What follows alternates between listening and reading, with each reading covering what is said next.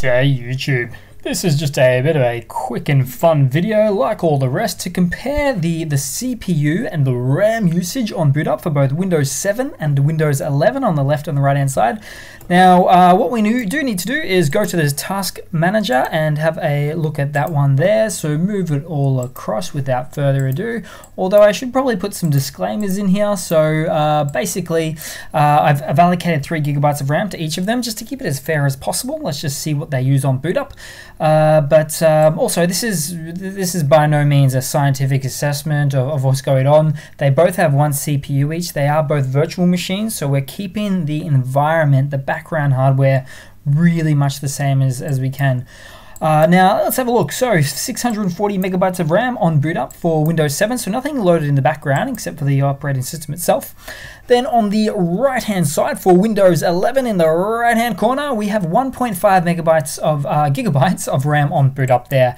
Now both of these figures will tend to fluctuate. Now this is Windows as well, so you got to bear in mind once you install the device drivers software for the CPU, the GPU, the Wi-Fi card, even the antivirus, it'll all take up more memory than it really should be, at least from what you can see on these baseline comparison video setups here.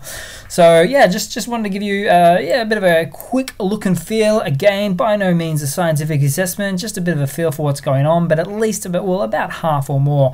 In fact, Windows 11, if I were to allocate just a little bit more memory to it, it might use a little bit more RAM there as well. I have seen this at 1.5 gigabytes on boot up many times. Sometimes it jumps to 2 if it likes there.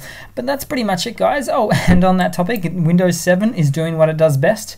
100% CPU utilization, I don't know why, and 1 gig of RAM. So this is really jumping up here. In fact, all Windows tend to do this. A little bit different from Linux, which of course I'm a Linux channel, so I won't get into this too much, but it's just fun to watch. I could just have a drink here and just watch it do its thing all night, just kick it a little bit. Anyway, thanks for watching, guys. Please leave a comment, subscribe, hit that like button, and I do hope to see all of you guys there in the next one.